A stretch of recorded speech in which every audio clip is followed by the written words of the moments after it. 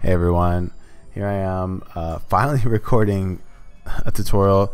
So for a quick 411, this tutorial is going to be super simple. We're just going to go ahead and cover some of the very light core basics of Blender. So that means we're going to build some shapes, move them around, create some materials, create a camera, show how you can position things onto the camera, how you can set up a very basic lighting scene, and have a very simple render in Eevee. Super simple stuff, more yet to come, but if this is your slice of cake, here it is. Without ado, so let's start recording. So what's going on here is in this tutorial I'm not going to go over the whole setup and layout. Feel free to let me know if you want me to, you know, make a video that dives a little more in depth into what each piece of Blender kind of does and what we'll do. But for now, within this tutorial, we're just essentially going to focus on getting the tasks that we need done. So first things first, everyone should start up Blender. When you start it, you're going to have a few things already kind of in your place. You'll have a cube, a light, and a camera. We're going to go ahead and delete all of those. So the way you do that is you'll be left clicking and holding shift, and then when you press X on the keyboard, you'll get this prompt to delete it. Now you're probably wondering, okay, how do I move the camera? What's going on? The way you move the camera is you're gonna pretty much press your middle mouse button, and this is how you're gonna move the camera in Blender. For all those with like a Mac, it's been a while, or not an Apple mouse, you can pretty much drag it by clicking this area on the top right. But I'm not gonna dive too deep into detail with the controls. So what we're gonna do to start off is we're gonna spawn in a cube. We're gonna get our shapes rolling first. So you're gonna press Shift A for a cube. Now I'm gonna teach you how to kind of grab and position these shapes. So when you left click the cube and you press G, which stands for grab, you can, you know, kind of just click and move it around, but we want to keep things pretty aligned and clean to start off. So within Blender, you have a few axes. You have your Z axis, which is up and down. You have your X, which is depending on what your position is. It's up, kind of like up and down. I don't know what you would call this. And you have Y, which could be left and right. But like I said, it all depends on your position of your camera, right? So what we'll do for now is we'll spawn our cube, and what we're gonna also do is bring in a camera, because we want to make sure the objects are kind of positioned in the right way of the composition for what everyone else is going to see. You know, we've got to get that up and running. So press Shift A one more time, scroll look down, press camera. Your camera's going to probably be inside of the cube. Actually, it's backtrack. Press the tilde key, press and hold, and do front.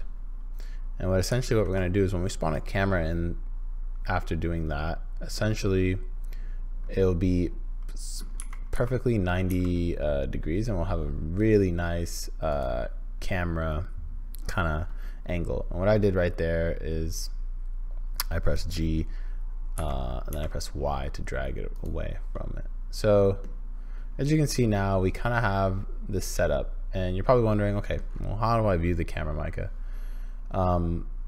You can view the camera by pretty much toggling. If you have a numpad, I don't know how many of you guys have numpads at this moment in time, but I don't have one. You can click this camera button, and I'll bring you right into what's viewing on the camera. When you move, it leaves it. You can also hold down tilde, view camera that way. So you're probably wondering, oh, are we gonna do everything from viewing the camera? A bit of a yes and no. So what we're gonna do is we're gonna separate the workplace. It's a bit of an advanced tactic, but hey, let's just dive in. So when you right click, when you get your mouse and you see this like double arrow kind of thing, right click, and when you click vertical split, then you click again, you can now split your workspace. So this can help you optimize optimize productivity, I guess. What we're gonna do here is we're gonna activate the camera in our right hand workspace. So now if you mouse over in here, you can now play with everything. You can move the shapes. You can see what's going on at the same time, and you won't start setting things up and you have to work backwards because you're like, oh, like I really screwed up here. Like my camera, it makes no sense. And that's a mistake I made while kind of setting up this tutorial. So I wanted to make sure I clean that out with you first. All right, let me get a sip of tea. Okay, now we have our cube. What I want to set up with you is a few shapes going on here. So what we'll do is I'm gonna keep our cube. I'm gonna press S. Oh, this is a new thing now. We're gonna introduce scaling. So we're gonna make the cube a little bit smaller. So when you press S, you can kind of like go in and go out. We're gonna make this cube a little bit smaller. Then we're gonna press R, which is rotate. I'm gonna press R, then we're gonna press Z. So now we're just rotating on the Z axis, and we're gonna give it a little bit of depth here. So R, Z, we're just gonna make it like that. Press R again, then press X, so keep it on the X axis. Now we're just gonna kind of play with it. You can do this however you like. Then we're gonna press S again. Now we have a square. Now we're gonna grab it, G, press X, move it on the X axis. So now we have our cube. Let's bring it a circle or sphere, however you wanna call it. Shift A, then you're gonna spawn in a UV sphere. Now we're gonna do the same thing, G, X. I'm gonna kind of like pull it a little bit, make it a little bit smaller, bring it like around there. Gonna go ahead and scale it a little bit. I'm gonna right click, shade smooth, and now we have a bit of a more smoother shape. Then we're gonna duplicate it by pressing Shift D for duplication. And we're gonna press X, keep it on the same axis. And kind of move things around here, you know, give it a little more depth. Just gonna kind of play with it. Now we want this, I want to give it some more depth, so we're gonna make this a little bit smaller. We're gonna bring it back a little bit.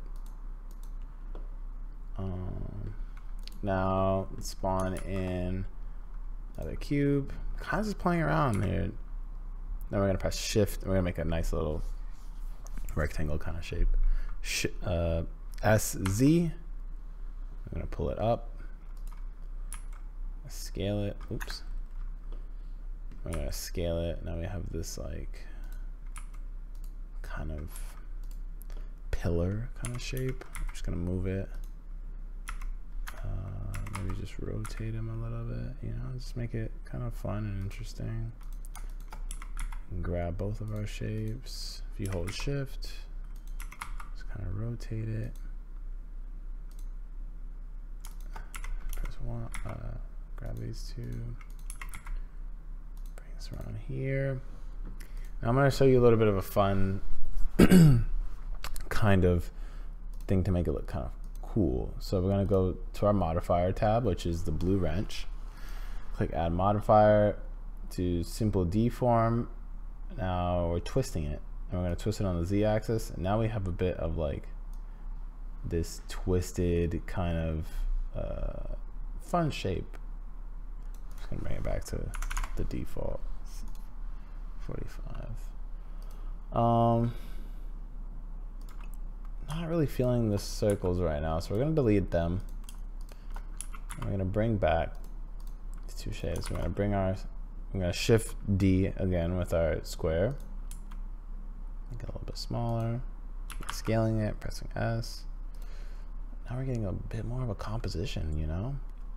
I'm going to duplicate another cube. Let's just bring it a little bit further. Right about there, you know, something fun. And we're going to do a fun little piece that a lot of people have been liking, the metal kind of objects. So what we're going to do is bring in a cylinder by pressing Shift A again. We got a cylinder. We're going to go ahead and scale it a little bit, make it kind of small, which is like a rod. We're going to press S, Z again, so we just scale it on the Z axis. And we're going to bring it down again. Then we're gonna grab it. Let's just get it away from those objects. We're gonna rotate it on the y-axis. Keep in mind your y and x-axis might look a little different than mine. So there's a lot of things that are just kind of you might have to play with it. If it's not the x-axis, then it's the y-axis. But as long as you keep things like that, I'm sure you can get the same kind of model I have going on here. I think we're working with some cool shapes now. It's nothing too complicated, but I think we're ready to move on to the materials. Now, the materials essentially are the colors. This is making sure that, things look kind of cool. They don't look too dull. What I want to do is keep this scene fairly simple, so we're just going to kind of use one material. Now, how you see the differences, right now we're kind of in this solid kind of space. When you click wire and you hold Z, you pop up the wireframe. You can switch to material preview. This looks kind of cool already. Rendered, which is just like this dark zone. We need to add some light, and I'm going to keep it fairly simple for everyone. We're going to go ahead and spawn a few light bulbs in, but we need to set up the entire kind of environment. Now, going back over to our little bit of like I like to call our left hand workspace. I'm going to open up the plane and then kind of just scale this up again, bring it down a little bit. I'm going to show you a little bit of a trick. So let's just rotate on over. We're going to go ahead and just, since we already have our positioning with our camera set up, just bring this a little bit up. Then we're going to press tab, which enters our edit mode. And then within the edit mode, up here on the left hand corner, you're going to select edge select. You're going to click the one side of your plane. And you're going to press E to extrude. Once you press E, press Y or X, depending on whatever direction you have it set up in. And you want to pull back a little bit. And then what you're going to do is, after you extrude it a little bit to one direction, you're going to press E again, extrude up with the Z axis.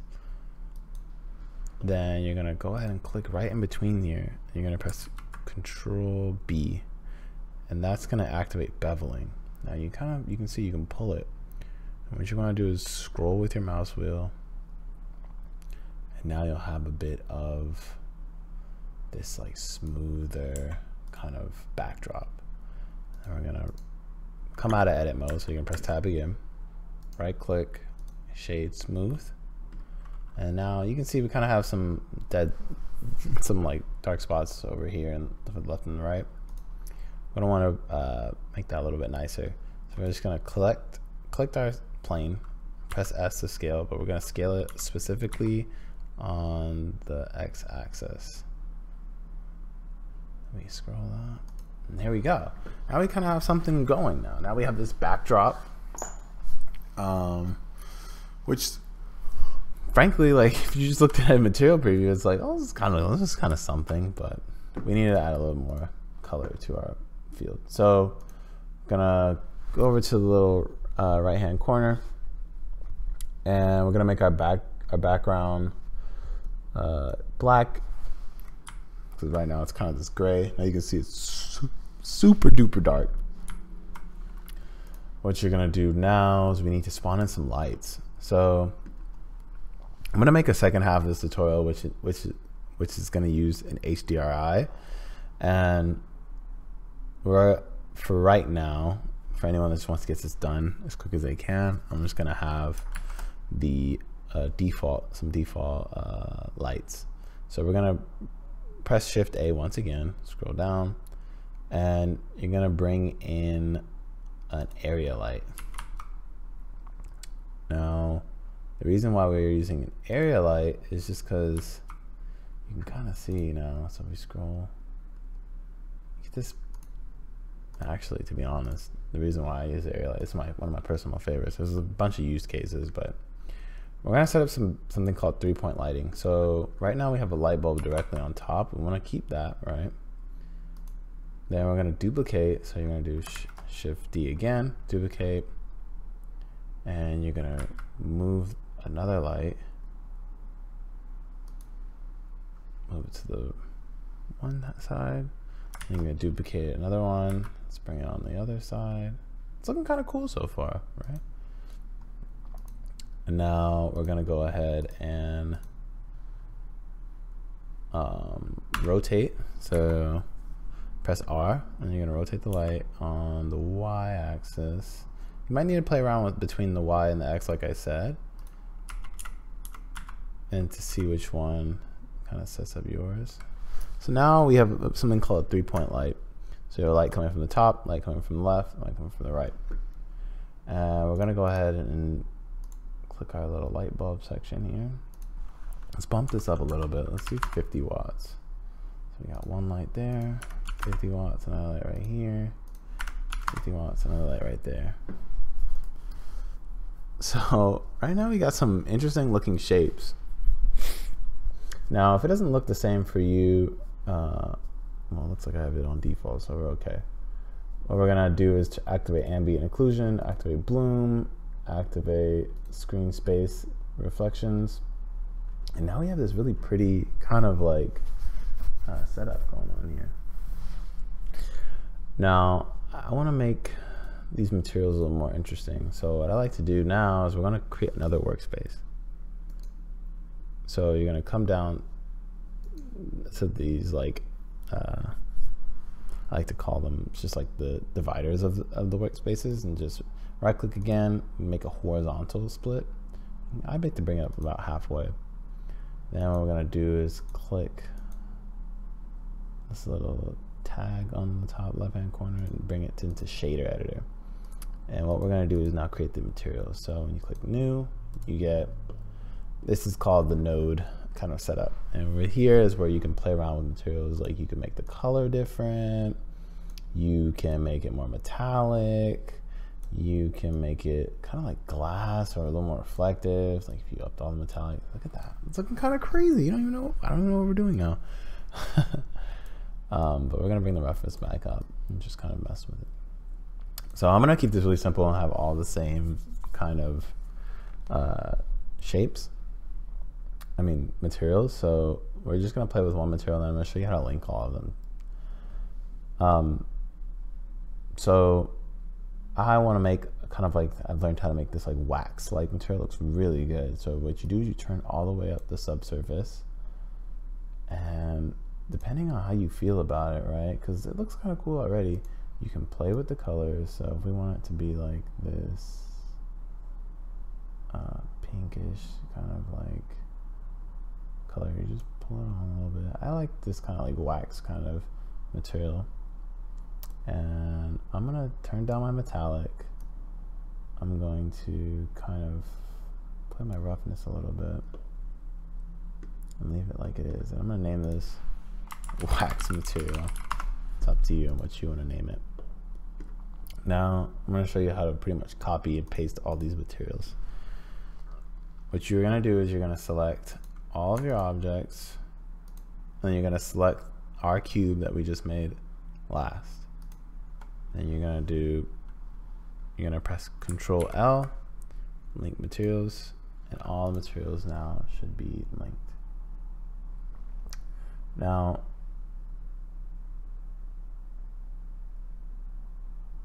let's do one last thing, then I'm going to go over to the render settings. What we're going to do is create a new material. I'm going to make this into like a metal kind of thing. So what we're going to do is click the new material button kind of in the node area. And what we'll do is kind of copy it, but it did create a new material for us. And I'm just going to name it metal. And we're gonna up the metallic. I'm gonna turn down the subsurface.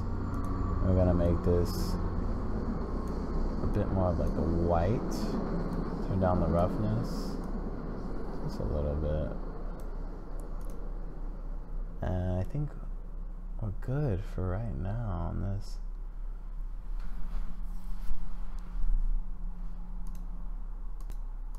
And now I think this is pretty much good to render now at this point. So what we're gonna do is start playing with our rendering settings here. So I'm gonna go ahead and click the top like camera-like icon. I like to crank my render up ×2, 128. Let's click on our camera. Let's give it a bit of depth of field. I like to do that just so I can kind of have a decent understanding. Yeah, I got a bit of depth of field here. So the background's kind of blurring now. Yeah, it's looking pretty good. Go back up to our camera icon. There's a kind of like a printer kind of icon here. Now what you're gonna do is we're pretty much just gonna set up the location on where you want to save this image. So I'm gonna go ahead and just kind of toss this somewhere. Now to render it, all you do is you come up to this render tab, click render image, and this is a fairly simple scene, so it shouldn't really take that long to render it. And that's pretty much the work here. So I'm gonna go ahead and cut this up, and thanks for coming to my first ever tutorial. Let me know if there's any suggestions or any tips or tricks you want to know, and we can work on that together. See ya.